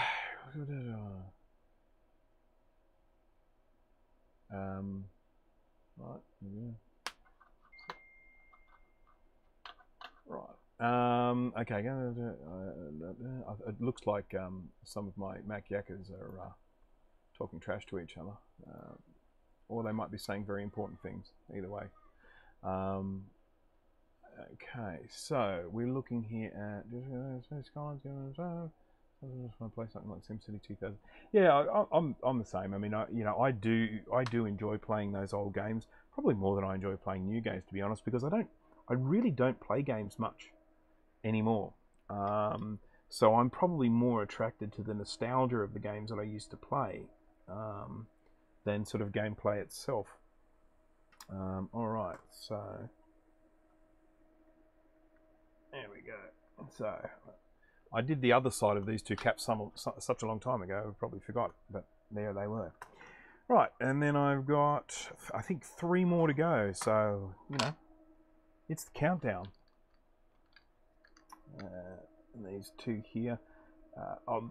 This is just above the battery connector. That's the battery connector here. A lot of these LC slide-in boards that came out at the time had a 4.5 volt lithium battery attached to it. It's a little black square with like a red stripe on it. And they're very hard to get hold of now and quite expensive now. What I do as a solution to that problem, I'll just change cameras here to show very quickly. I buy these. These are AAA sized 3 battery holders. So that's it there. You can see it just holds 3 AAA size batteries. Fairly small, neat unit. 2 wires coming out of it. Basically, put a little plug on the end of that. Ideally, if you've still got the old battery, you can just solder on the plug from the old battery. But it's a fairly straightforward sort of plug there. Even though this has 3 pins, which you can't see because I'm not looking there, but even though this has 3 pins here, zoom out a little bit, that's the 3 pins. Only 2 of those pins are used. The 3rd pin is there merely to make sure you have the correct orientation when you plug it on there. The plug's got sort of 3 holes on there, and so you can't put it on backwards and accidentally reverse the polarity. So I get these little AAA holders. Now, obviously, if you just put standard alkaline batteries in it, you are playing Russian roulette, because those things leak and they're going to leak over the board and they're very bad for you. So if you are going to go down this path, my recommendation would be to splurge a little and buy some lithium AAA batteries. They're super expensive. They will last a lot longer. That's it. Rayovac batteries, yep. So they will last longer and less likely to then sort of damage the board. So that's the solution that I have for these. It's not a neat one. These don't sit on the board as neatly as those beautiful little 4.5 volt batteries, but it is a solution. It does work. So right, now where did I get up to? Yep. Yep. Interestingly enough, is someone, so dysfunctional wombat saying, "Oh, those Rayovac batteries, computer batteries, pure evil." Interestingly enough, I've never seen one of those that's exploded. I'm sure they're out there, but I have seen plenty that are kind of greening around the edges. So you know, there's probably some nastiness on the way. Flat for some reason end up corroding most of the ground plane over several years. Yeah, I mean, obviously the worst ones are these sort, the little half AA's, you know. I mean, there are just so many dead boards from these. It's quite upsetting at times. You know, people post videos, and they might post a video of, say, I don't know, Macintosh Classic or Classic 2, and you just see the state of the board from an exploded battery, and you kind of look and you think, well, yeah, I could probably fix that. But then you sort of think, you know, it'd probably take me 2 hours at the computer, you know, 2 hours at the soldering iron for that. Classic's probably not worth that. I mean, it's okay if I'm working on one for myself, but if I'm going to be doing it for someone else and I expect to be paid for that work, you know, it's like, yeah, I'm not sure that computer's worth keeping. What do we got here? It's probably better than the Mac L death battery bombs. Yeah, the Mac L I think have got to be the worst. I don't even know what a Mac L that hasn't exploded looks like. Okay, so nice shirt. I just watched the latest episode. Oh, thank you. Yes, Doctor Who fan. Interestingly enough, I'm so far behind on that. I haven't even watched any episodes since he became a she. So, how about that? Thank you so much for your Krishna Draws. Thank you so much for your Mac videos, Bruce. You gave me the confidence to fully replace all the caps on my Mac SE, analog board, PSU, and logic board. Well done. That's a big job you've been through, and thank you for that. Yeah, I mean, going the full recap on sort of on an SE or an SE30, you know, that's a big job. You know, you've got the analog board, you've got the little power supply, and you've got the logic board. Typically, the SE with its little axial capacitors, they usually don't fail. I say usually. It doesn't mean they can't fail, but they're usually not the problem. But you know, I mean, I still, with some of those old ones, I still change them because they probably will die eventually. And of course, the SE30, one of the main computers I recap. Most days, if I've got recapping here to be done, I usually have either an SE30 or a Color Classic here. They're the 2 most popular board recaps that I do. I'm just going to come at this at that angle. And that's for 2 reasons. First of all, people like them. They like the SE30 and the Color Classic. but it's also because they really need recapping. I mean, the Color Classic is one that when I first saw them, when they very first came out, I was like, oh, I want one. I couldn't justify it. I mean, you know, they were very, very expensive, and they had a tiny little screen. They were totally impractical, but I still wanted one. They were so cute. But it wasn't until, you know, years later when I was able to pick one up for, it was a long time ago. I can't remember. Somewhere between $100 and $200. I'm not sure, but I bought one, and then yeah, I had a Color Classic at last. Okay, there, and then we've got. Okay, let me grab. Geez, I'm running low on these capacitors. All right, I think this is the last one on the board. So, whoopsie, well, that scares me when I just click the mouse and I don't realise what I clicked on. Particularly in OBS. I mean, who knows what could happen. This has been discussed. How did you get your start in Mac repair? I started in Mac repair largely to repair my own Mac, and I can't even remember what it was. The very first recapping I did was to my own Macintosh SE30. I got hold of a Macintosh SE30. I was doing a video. This is years ago, 7, 8 years ago, something like that, longer than that possibly. I was doing a video that I was going to post on YouTube of me pulling the SE30 apart, just doing a teardown video. And halfway through that teardown video, one of the capacitors fell off the SE30, just boom, on the table. So right in the middle of that, was stopped filming. I started doing a bit of research, and a lot of people saying, yeah, totally normal, it happens. And then I contacted a guy who sold me a little kit of all the capacitors that needed to be replaced. I did my own recapping. It worked, and I was absolutely ecstatic. Then a little bit later on, I started working on modern Macs. When I say modern, I'm talking about, you know, probably around about somewhere between, I don't know, 2007 and probably 2015, around about that sort of age of computer. Mainly sort of around the 2011, 2012 mark. And I started buying computers and repairing them and reselling them. But then that got really hard because so many people were doing that people were buying broken computers, having a go at repairing them, making an absolute meal of them, just mauling these things, and then selling them again, making up stories about, this is my laptop and I spilled a drink on it. And then you get hold of this Mac and you'd open it up and you think, yeah, right, mate. So I was doing a bit of that, and as I say, that probably started more out of just, I think I repaired one of my laptops. I had a laptop and I think I repaired it, or I bought one that was broken and I repaired it, or I got one that was broken and I repaired it. Can't remember exactly. Stumbled across the Lewis Rossman video, learned a few techniques and stuff like that, and just sort of kept going that way. And then it came back to the recapping. I then, after I'd bought all of this gear, I went back and had a look at the one that the SE30 I recapped years ago, and just was so embarrassed at how bad the job was. It was terrible. I had these bodge wires on there, and oh God, it was shocking. So I then went in and recapped that one. I didn't need some of the bodge wires. I was able to do much neater repairs on it this time.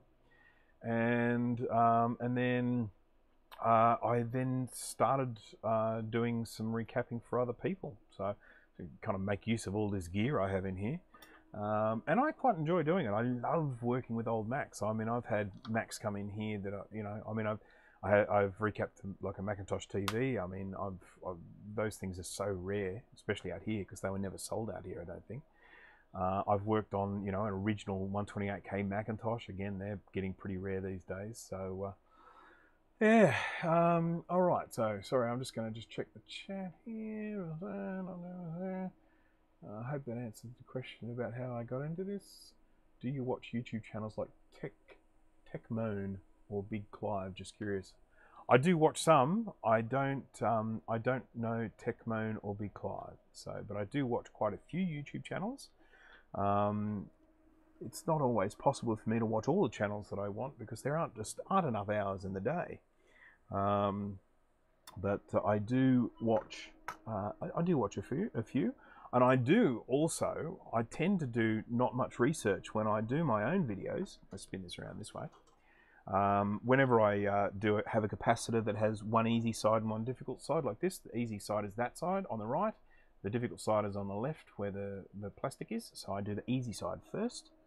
But yeah, often when I do a video and I think, oh yeah, I'm just going to do this video, this will be great, I'm happy to do that, blah, blah, blah.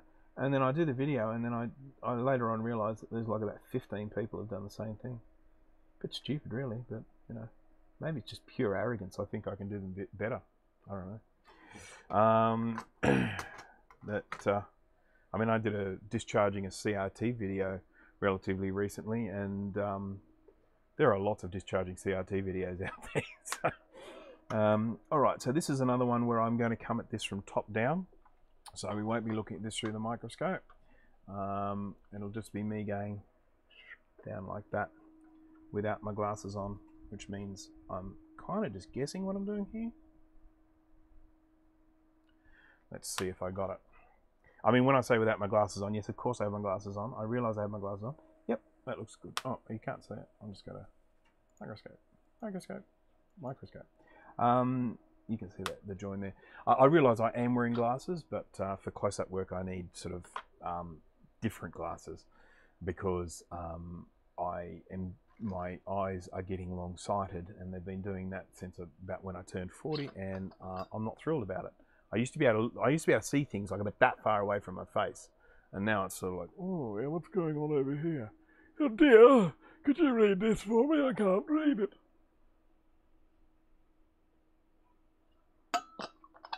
All right. He even watches Mac Yak sometimes. Yes, from time to time I do watch Mac Yak. But boy, oh boy, I tell you what, when I very first appeared on Mac Yak, I thought, I'm going to do a little bit of research. I'm going to watch a few of these. I couldn't watch many. They're so long. I mean, they're like 2.5 hours long. But anyhow, just a reminder to anyone here who hasn't watched Mac Yak, it's on every Thursday evening US time. It's on Friday lunchtime, Sydney time. And it's a group of great guys that get together and talk about everything Mac. So do jump onto the Mac Yak YouTube channel and subscribe. And you can just listen to us talk, you know, Mac nonsense and solve the problems of the world. Okay, so let's just have a quick look here and do the double checks that I always do. The checks that I do are make sure that the right caps are in the right place. Well, that's fairly easy with this one because they're all 47 microfarad 16 volt except for 2, which are 100 microfarad 6.3, and they are up here. So there I can see my little 107, 107, and I can see that the stripe here is on the plus side. Now, if you don't see a plus, like if it's been rubbed off the screen print, like I think in this instance, this one here, it has been rubbed off the screen print. If you can't see the plus, another way of knowing which is the plus side is you see these little corners are flattened. So that side there that's pointy, and that's flattened. Flattened, pointy. The flattened side is the plus side. So I can see that the polarity is correct, the capacitors are correct. I give them a little bit of a nudge a lot of the time with my tweezers to make sure they're held on nice and strong. So then onto these ones, nudge, nudge, nudge, nudge. Again, all of these ones will now be 47, just checking to make sure that the stripe is on the plus side. A couple over here, stripe is on the plus side, nudge, nudge. Stripe is on the plus side, nudge, nudge. It's looking a little bit nastier in here because of that corrosion I had there, but that will come up looking nice when I'm finished with it. 47, 47, nudge, nudge, plus, plus, nudge, nudge, wink, wink. Okay, 47, 47, plus, nudge, nudge. And then our 3 in a row here, all 47s. There we go, plus, plus, plus, plus, plus, nudge, nudge. Okay, so that looks to me like we have them all in place. So, and Bruce is one of those great guys too. Thank you, yes, yes. And so, generally, all of the ones that are mods on my channel, they're the Mac Yak guys. And I'm glad too, because I wouldn't have a clue how to mod a channel. It's not my thing. They can do it for me. I like it. Alright, so let's jump across to just me. Now, one of the things I have found when I do these recaps is that even if it's a bit of a hassle, people like me to test them. So I'm going to test this one. Now, 475 VRAM. Don't think it has any on board, which means you can't test it without putting some VRAM on it. It does have 4 megabytes of RAM on board. That's the chips here, all these ones that all look the same. And the VRAM goes here in these 2 slots there. You can put either, I think it's 2x256s or 2x512s, and the amount of VRAM you put in it says the amount of colors you can display. Again, this would normally only be seen at 640 by 480 pixels, so not a particularly high resolution display, just like your VGA display. And I think you can display in either 256 colors, thousands, or millions. If you have 2 512 sims in there, I think VRAM sims, I think you can get up to millions of colors. I could be wrong with that, but I think that's the case. Otherwise, you only get 256 or thousands of colors. So let's put this RAM in. I'll tilt this down a little bit so we can at least see the board and my fat gut. Okay. All right. So these are the VRAM sims here. 4 little chips along there, and it's funny. This is really curious. I've got a lot of these VRAM sims, and almost all of them have pencil on one of the chips saying something along the lines of A7 or something like that. And these ones are no exception. So these aren't even my sims. I don't think they're my sims. And they have this little pencil A7 written on them as well. So was some poor little sap writing A7 on every single one of these that came out of the factory? I don't know. Anyhow.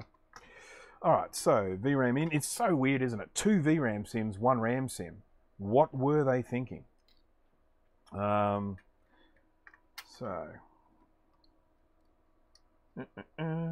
one of the things we always talk about here is that Apple had a, I guess a sort of a strategy with these. They wanted to come in at all different levels. They wanted to have, entry-level stuff, and they wanted to have pro stuff and all that sort of stuff going on. And so they were deliberately limiting certain computers so that they wouldn't compete with their pro level. Now, this wasn't a pro level. This would have been about middle, the 575, about mid-range. This was probably aimed at small businesses and maybe home users, but it was sort of a step above some of the other ones that they had. Probably still reasonably entry level, but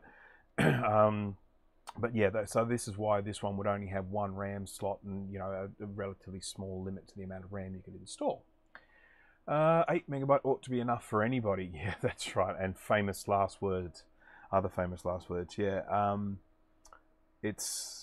Yeah, I mean, when we talk about RAM today, and this is something we discussed on Mac just recently, is of course that given how bloated a lot of software has come these days, and even just the experience of browsing the web these days eats up so much memory. We just get more and more RAM and more and more and more and more. I remember back in the good old days when I used to work in a design studio, we used to go to such incredible lengths to make it so that we weren't sending big files across the network and stuff like that. I mean, we'd just go to unbelievable lengths. You would create a low-res image and you would put all your high-res images on a server, and you would just pass all the low-res images around, and then when you would just go to print it, it would just pull the high-res image off the server. And that was just the way we do things, but you just wouldn't bother anymore. I mean, you just send the high-res images around. People got massive hard drives, you've got fast networks, there's just no need. Right, now, you might notice that this is not an LC575, and that's because I don't have one. I don't actually have one. I've got a 580, but I don't have a 575. This is actually a Macintosh Color Classic, which you might notice there is actually labeled a Performer 250, because it was back in the days when Apple used to release the same computer with 5 different names. It's part of a marketing trick. If you were buying a Performer, it might have been called a Performer to be in a group of computers that were all called Performer. So they would have the same computer, but they would release it with a different name, and that was, as I say, part of this marketing strategy. Maybe with the Performer you got, I don't know, maybe a little bit extra RAM than the standard one, or maybe you got a set of disks or some additional software with it. You know, they were sort of marketing some at, you know, like family users, and some at the education market, that sort of thing. And so they had these things with different names. That's one of the reasons why the name is on a little removable little patch. One of the main reasons why it's on a removable patch is because they called it the Color Classic, and different parts of the world spell color differently, and so they needed to make it so that little plate could be removed and have color with a U and color without a U, depending on where they were going to be selling the computer. Okay, so I've been stringing this test along enough. Now, normally you would not be able to run this in a Color Classic. The Color Classic would just get upset because this is spitting out a 640 by 480 signal, and this screen is 512 by 384. But this has had a 640 by 480 VGA mod done to it, which I did yesterday. Filmed it.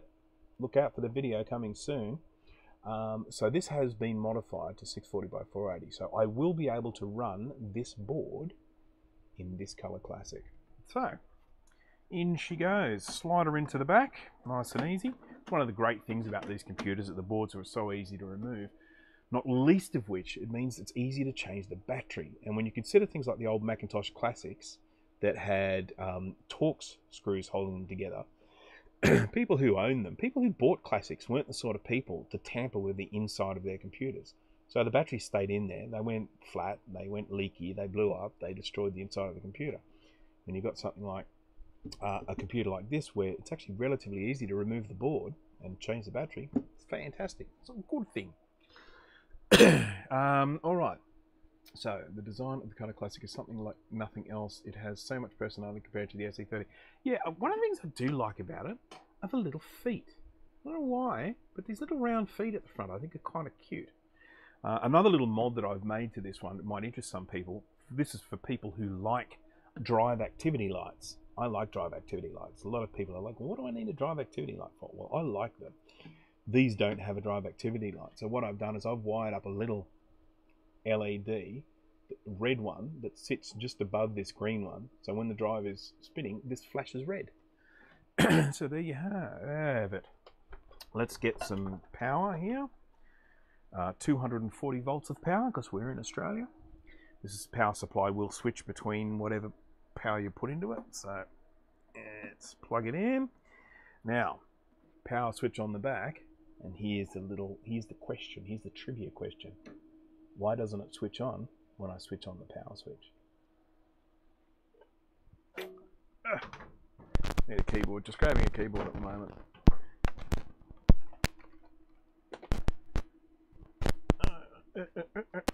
Okay, grabbing my keyboard. This is the keyboard that I've got here, the particular vintage. I'm going to grab one of these Mises as well.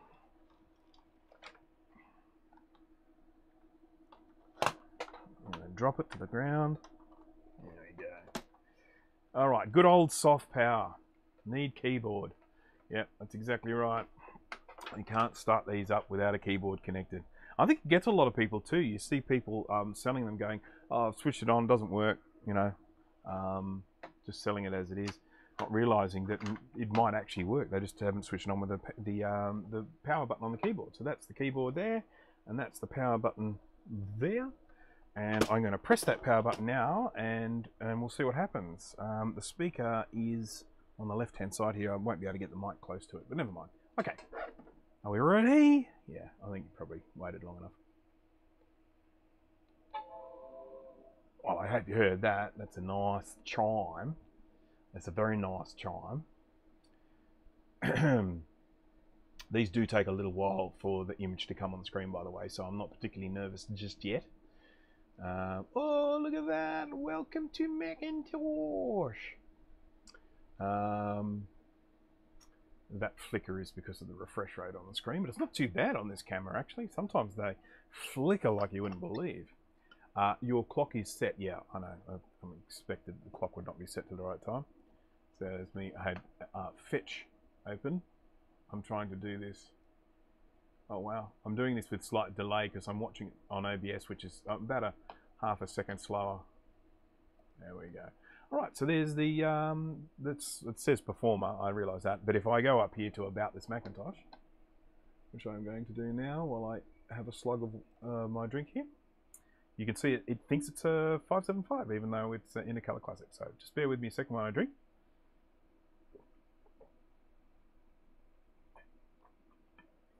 Oh yeah, thirsty that time. Right, so it can't really see because it's so bright, but what that says is this only has 8 megs of RAM, total 8 megs of RAM, which means that SIM that I put in was only a 4 because it already has 4 on board. I might sort of talk to the owner of this board and see if they want me to put some bigger RAM in. Actually, no, what am I talking about? They've got way more stuff than I have. They've probably got heaps of RAM. Yeah, because obviously with this, you know, you would want to have at least a 32 in it to take you up to 36 megs.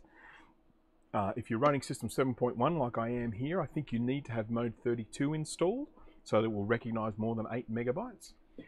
Geez, it would be good if that was whiskey, I'll tell you what. But yeah, I've got commitments. It's 10 past 2 here, and it is now about 36 degrees outside, which means in here it is even hotter. Yeah, and for anyone there, it's in Fahrenheit. I've got no idea what that is, but it's hot. It's over 100, I think. So, all right. So, did people get to see the little drive light flashing? I don't know. I'll restart just so you can see it because I'm very proud of it. Restart. Can you see it flickering red? You may or may not be able to see it flickering red. Flicker. Flicker. See it flickering red? Hey, there's my little drive activity light. This has a SCSI to SD in it. It has a, I'll tip this up a little bit so I don't need to keep looking down. It has a version 5.0 SCSI to SD, which is one of my favorites. And the main reason why I like it so much is it's a great size. It's the same width as a 3.5 inch hard drive, and 2 of the screw holes are in the same position. So you can just generally attach these, you know, maybe with some standoffs on a couple of screws. You can just attach them to the same brackets that all these computers have, and it's just a tiny little unit. You just whack your little SCSI to SD, your little SD card in it, install your system. They're fantastic. I really like them. So Adobe Type Manager. We didn't have a whole lot of choice back in the day. This is something. Here's a little bit of a history lesson for everyone. But very early on, when Macs were in they got into the design game. Particularly with System 6, System 7 kind of resolved this, but fonts were available with 2 parts. There was what was called a screen font and a printer font, screen and printer font. I think that was, geez, it's such a long time ago now, I've forgotten. And the printer font contained all of the high resolution vector information. It contained all of the stuff that made sure that those fonts could be drawn at any resolution and remain sharp, because they're all made up of kind of vectors and you know, kind of mathematical, you know, calculations rather than pixels. Then you had a screen font which had all the pixels, and so the screen font was used to see the font on the computer screen. Very fast to load, but the problem was you needed a screen font for every single font size you wanted to use. So if it was 10 point, 12 point, 14 point, 18 point, whatever, you needed to have a screen font for every single size. And then ATM came along, Adobe Type Manager, and it was a tool that you could install on your computer that would actually look at the printer font and generate a smooth version of the font on screen using that vector information. And it did it quite quick. I mean, it's still slow, but it did it quite quick. And it meant that you didn't need all these screen fonts loaded up for different font sizes. You could have the font displaying at any size you want, and it would come out sharp and smooth. And so for a long time, Adobe Type Manager was an absolutely essential item until later on, when, you know, Apple started adopting TrueType fonts, and they built in the sort of rendering tools for smoothing Type 1 fonts themselves, and then you didn't need Adobe Type Manager anymore. But even then, you still needed Adobe Type Manager, I think, in System 7 if you were using Type 1 fonts, which of course most people were, because they'd invested huge amounts of money in buying Type 1 fonts. You used to buy them, you'd get them in a really fancy little case with like one font on the disc, and they cost a fortune. So that's back in the olden days, the old person like me. Okay, so cannot select over the years because of ATM. I think what else for font book? Yeah. Interestingly enough, if you're talking about font management, I've never used ATM for font management ever. I only ever used Suitcase. I used Suitcase from about version 2, I think, onwards, right up into its OS 10, and I still use Suitcase now. I quite like it as a font management tool. Isn't mode 32 for non-32-bit clean ROM Macs? You're right, and this one probably isn't because it's an LC575, isn't it? So yeah, it probably doesn't need it. So I'm thinking about the older ones. So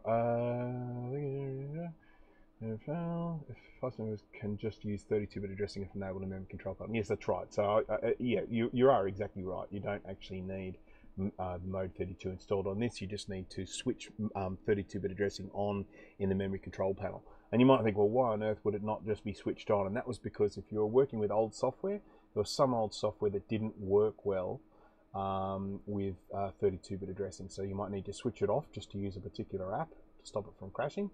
And then you would change it, you know, sort of switch it back on again. I think I probably even have on this computer some old sort of desktop publishing software. Let's have a look. I can't quite see this. Oh, nearly lost my microphone. I hope my audio is still here. Testing, testing, 1, 2, 3. Don't step on your own cable. I just did that. Oh, okay. I'm just going to have to put it in my pocket. Oh my goodness, this is so small now. 640 by 480.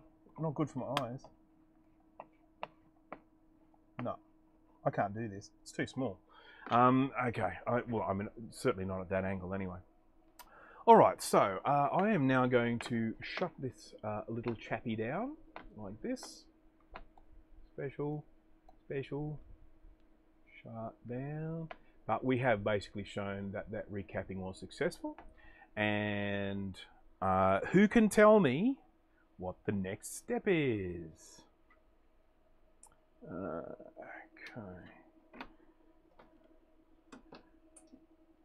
Okay. Got to go tuck in the spawn back in a bit. No problem, Jay. And it's funny, I just asked that question, what the next step is. That's the one that he usually answers, so I might have to answer it for him. The next step is ultrasonic cleaning. Oh, excuse me, that's heavy. Oh, so off comes the RAM again. And because I don't want to put that in the ultrasonic cleaner, nor do I want to put in the CPU. And the main reason for that is that if I'm ultrasonic cleaning, I may as well be cleaning the socket as well, the CPU socket. So I've now got to remove this. But I'm going to do something here. I'm actually going to do that because I don't want you to see how I remove it. Because people might actually just be like, oh my god, don't remove it like that, that's terrible. But this is the way I remove it. And it's why I'm going to remove it. So ultrasonic cleaning. Oh yeah, okay. He said ultrasonic cleaning before he went. So alright. I've got my ultrasonic cleaner already heated up. So it's basically inside it contains distilled water, and the reason why you use distilled water is because the water out of the tap has lots of little minerals in it, not good for the cleaning. So I use distilled water, you know, cheap stuff to buy. There's my CPU. There's all the little pins. I put this over here. I've got a little spot here for components I don't want to lose. So it's right there, just in case I ask you where it is later on. So now I've got that there without the CPU in it, so I can, as I put the ultrasonic cleaner, that can help clean all the little holes in there. Yeah, so I use distilled water and then I use a detergent. It's a specifically designed detergent. It is called Electro with this special Sydney dust on it. This is one that I buy from a local place, but I believe the one that people use in the States is Branson EC liquid, and it's a very specially designed detergent. It's designed to clear away things like flux, things like grime and dirt, but it's specifically designed not to do any damage to the plastics on the board, the coatings on the board, the metals on the board. So it is very, very specifically designed for cleaning printed circuit boards. Oh god, the 68040 fairy, you got me scared now. Yeah, what am I going to do? You think? Yeah. Well, actually, no. Well, there might be, but I just realised there's a 68030 here that's still here, so there's no 68030 theory. So using pliers to remove caps, yeah. Yeah, I mean, I have talked about this before, and it really just comes down to, when it comes to removing caps with pliers, it comes down to, I've said this before, it comes down to like a game of Russian roulette. You might get 80% of them, 90% of them, even 99% of them off the board without doing any damage. But one day, you're going to go to pull a capacitor off, and you are going to end up yanking off the pad as well, and then all of a sudden you have repairs to do. So I'm just trying to get this microphone thing back. Oh, put it on upside down. That turkey. Yeah. So look, I don't. You know, if people want to do it that way, that's fine. I mean, it's the same as me talking about the fact that I don't use a grounding strap. You know, I mean, it's like there are probably a lot of people going, "Oh, you're crazy for not using a grounding strap." And it's the same as me say you're crazy for removing capacitors with pliers. I guess each their own. It's just something I would never do. I have repaired some boards that have had capacitors removed with pliers, where someone's had a go at it, and they've just, you know, lifted one off and it's torn a pad, and then they thought, oh, maybe it was just bad luck. They did the second one and that tore a pad, and at that point they then stopped and sent the board to me. All right, so worse than anti-static Russian roulette. All right, now, yeah, I can't watch people using pliers. If I see someone doing it, I can't watch it because I just end up screaming at the screen. It's no good. All right, well, I'm just going to have a quick check over here to have a look at some of the stats. I need some stats. Okay, well, I've got 13 concurrent viewers. I think most I had was probably about 16, so I think some of those have dropped off and headed off. I think it's certainly on the east coast of the US. I think it is about 10:22 p.m. I think. So for those who are still watching, I do appreciate it. I could probably just keep going. I've got more recapping to do, but I imagine that most of you are probably like, no, I'd like you to stop now, please. I want to go to bed. So I am just going to probably wrap this up now. As I say, the board is recapped. You can see it. You can see all the new capacitors on there. In particular, as I said before, I do like these little ones here. I like them all lining up like little soldiers. And I'm very happy with that recapping. We know it works. It doesn't appear to be any sort of serious damage to the board. So this will then go into the ultrasonic cleaner. I'll generally clean it for about 5 minutes each side. For really, really grubby ones, I might go a little bit longer. For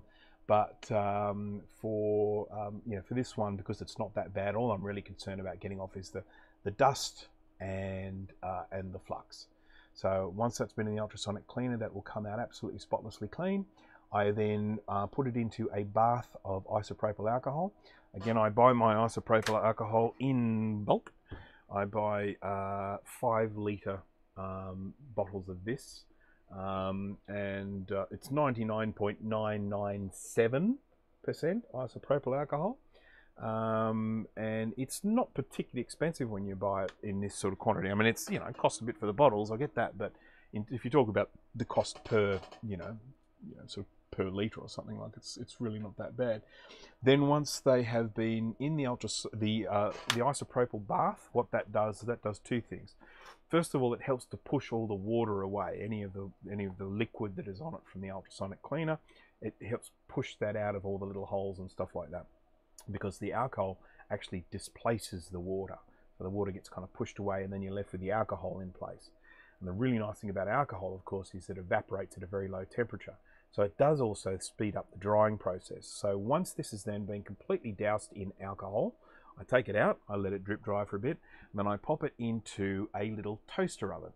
Now, it's quite a good toaster oven and a fairly sizable one. It's just over there. And it's also, it's got a fan in it, so it's sort of like fan forced, so it helps, blow all that hot air around. I put in there at about 90 degrees Celsius. I apologize for all the Fahrenheit folks, but I'm sure if you jump onto Google, it'll tell you what that is.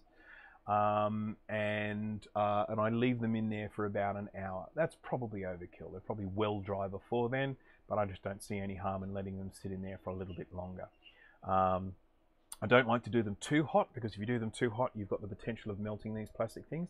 And in particular, if anyone is ever working with a really old board, one like of a compact Mac that has the little restart buttons on it, the plastic on those restart buttons melts at a lower temperature than some of these other plastics. Just letting you know, don't run the temperature too high on if you're drying an old compact Mac board with the restart buttons. So yes, do you let them air dry? No, I don't. I dry them in the little toaster oven, and it does a great job. And then they basically come out looking virtually brand new. And then they're ready to go after that. So my isopropyl alcohol is only 70%. Won't be using that. No, if you look at something like I'm sure you guys have it over there as well. It's like isocol, like a rubbing alcohol. And there is obviously alcohol in that. There's water in that. There's probably perfumes. There's probably something in it to make it taste disgusting, so that kids don't drink it. And so there are quite a few things in like a standard rubbing alcohol or something like that. Some additional things. You really do need to get the 100% isopropyl alcohol. Now, if you're buying large quantities, there are plenty of places you can find it. I mean, even if you just jump onto eBay, that was where I used to buy mine from. I bought them from a place that just sells chemicals on eBay. But if you're in Australia, we have our big hardware chain, Bunnings, and Bunnings even sell little bottles. They sell 1.25ml and 500ml bottles of isopropyl alcohol. It's in the same section there that you'd find your mineral turpentine and your methylated spirits and stuff like that. So for any Aussies out there who might be looking for some. Okay, so interesting thing about it is the isopropyl alcohol, when I have it in the little bucket there, it warms up way faster than water does. So like on a day like today when it's stinking hot, when I drop this board in it and I feel the alcohol on my fingers, the alcohol is like really, really warm, because it just takes on very easily takes on the temperature of what's around it. All right, okay, so I think that is pretty much it. Unless anyone has any other questions, I'll probably wrap it up now, because from here on in, it's ultrasonic cleaner and then the oven, and that's they're slow boring processes that I can't, it's too long to make people wait for the end of that. So so unless people have any questions, I'll probably wrap this one up now. I'm certainly a lot happier with the way this one has gone than my last one, with all those joyous problems with my audio and video and everything. I just checked these. I have no idea how to spell. It's isopropyl, so it's, here we go. Isopropyl. ISOPROPYL. Isopropyl alcohol. There's your spelling for that. All right, so thank you to everyone who has watched and who has persevered and hung on right to the end here, and even thank you to the people who stopped watching, and I will see you at the next stream. So bye bye now, and then are you sure you want to end your stream? End.